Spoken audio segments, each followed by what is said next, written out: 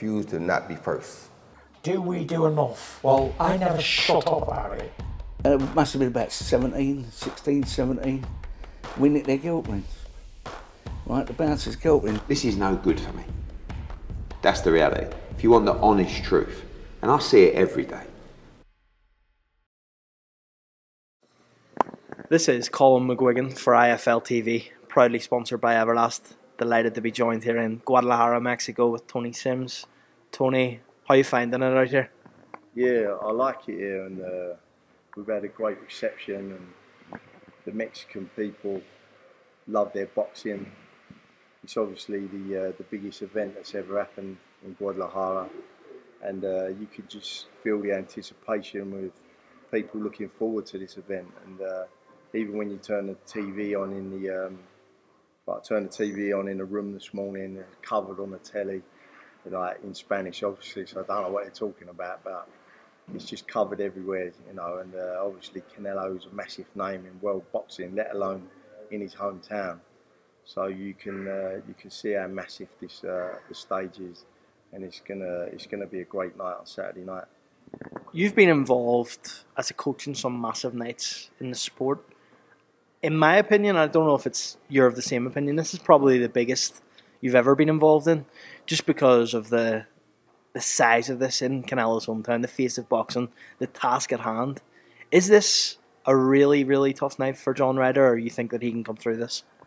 Yeah, of course it is, and it is a very tough night. You're fighting the undisputed champion, an all-time great, a fighter that's going to go into the Hall of Fame.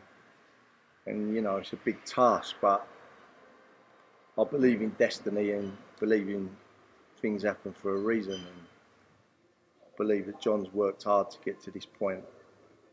And I think that John's probably at the peak of his game at the minute. And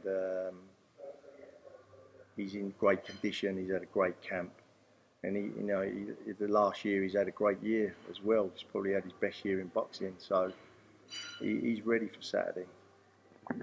Some people would say that John deserved the win twice in Liverpool, actually, against Rocky Fielding and then against Callum Smith. If he had have beaten Callum Smith at that time, you'd be facing a much tougher Canelo, would you say? Because now you're at the point where John's on the up. Canelo's last year hasn't been the best of his career. It's evident that he's getting older. Is this the best time for you to face Canelo? Without a doubt, and like you say, like when that decision went against John Ryder, Callum Smith decision, it was like, you know, he was devastated because he believed he won that fight. Most people believed he won that fight in the stadium, and he was obviously devastated because he had to watch Callum Smith go across to Vegas and fight Canelo and as world champion, and John felt like it should have been him doing that. But like you're saying then, 2 years ago, Canelo was probably at his peak, and now we're not sure. I mean, you can't take, you know, he said he had a wrist injury all last year, so maybe that was why he weren't firing on all cylinders, so you can't take anything away from him. But like you say, his last couple of fights, he ain't looked like the Canelo we're used to. Without giving away a game plan here, what does John Ryder need to do on Saturday night to beat Saul Alvarez? He just needs to box how he boxes. He's smart defensively. We all know he's an inside fighter, and you know, if he can get on the inside of anybody. I mean, you see what he done to Callum Smith when he got on the inside of him. You know, he's dangerous. And Danny Jacobs, when he got on the inside of Danny Jacobs, he had him badly hurt.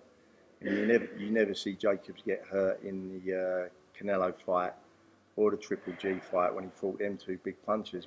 But he was badly hurt against John. So when he gets on the inside, he is very dangerous on the inside, and he just needs to fight his fight, you know, and do what he does best. John is evidence of how the zero doesn't matter in this sport anymore in terms of taking a loss. He's been on the end of some tough defeats, as we've just spoke about, some decisions that probably should have went his way. We're now at a stage where you're coming into the opponent's backyard Is that in your thinking to say, you know, we heard Mauricio Sullivan say yesterday at the press conference that, you know, it'll be fair, it's unique judges, but does it still sit in your mind that you go 4 hours from where you're from and you get robbed of a decision? Could that happen over here too? Yeah, and like John's decisions that have been controversial have been away from home, and like he's been the away fighter. Billy Joe Saunders fight, some people thought he could have gone to John as well, but that was on a away show, and he's always the away fighter, and like we're across the other side of the world now, in like Canelo's hometown, and you know you can't be deluded enough to think that with the judges. I mean, everyone likes to think that judges are fair, but life's not fair, and you know you got to be thinking that you ain't going to get no decisions here. So, but what John's got to do, he's got to put the best performance he can put in, and in the public's eye, if the public thinks that John wins the fight, sometimes that's all that matters, because you may get the return on neutral ground. You don't know. So, you know, what all John can do is go and put in his best performance he can put in and try and win the fight. When we talk about the last 9 months for Tony Sims, it's been manic. It's been crazy. You've a nice couple of weeks here with Cordina winning and hopefully John Ryder getting his hand raised on Saturday night. How tough has the last 9 months been for you with the whole Conor situation going on, and mentally for you as a coach? Has it been tough? Yeah, it's been tough, and it's something that you would never see coming, and because I know the kid really well, and you know it'd have been to any one of my fighters that happening to, and it's been really tough. But tough times don't always last, and you know you got to get through the tough times, and you know I've kept working through that, and as you say, we had Joe Cordina won the world title, and now John's got a big shot. So it's like life, really. Life's up and down. It's not all easy and not all great. Life's up and down, and the same goes for boxing. It's up and down. What have you done to combat the mental struggles of the last 9 months? And Conor said something yesterday to me when we had an interview together, and he said that you've called him almost every day. Have you had to be there a lot for Conor through this process?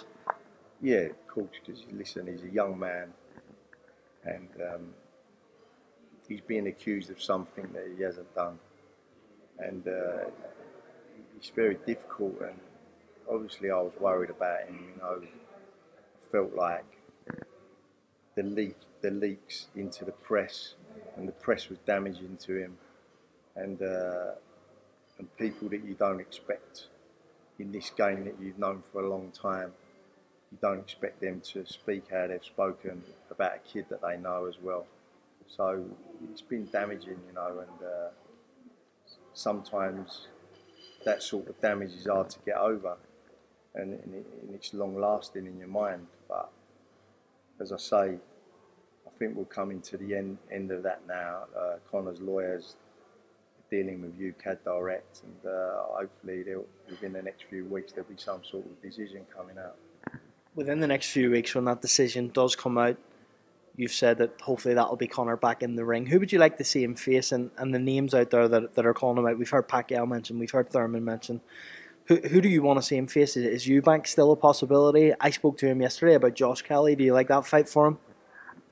I think we'd be looking at a top 10 fight in the in the rankings, and there's no point going backwards. You need to keep elevating forwards, and you know, if he gets through this year and with UCAD, and then we'll be looking to fight maybe mid-June, end of June, and hopefully it'll be a big name in the welterweight division. You had an excellent win when Joe Cordina became two-time world champion just over a week ago. In terms of that win for Joe Cordina, where does he go next? We've heard Zelfa Barrett mentioned, or are you more looking towards unifications? Well, yeah, Joe wants a unification fights, and he by becoming a two-time world champion, I believe that he's the #1 super featherweight in the world, and you know, you got the other champions calling him out now, so I believe that a unification fight can be made, and I think Eddie Hearn's working on that now, so we're hoping that by August, September, there'd be a unification on the line for Joe. Well, Tony, thank you so much for your time. Good luck on Saturday night with John, and hopefully we'll catch up after and he's got his hand raised. Yeah, nice one. Thank you very much.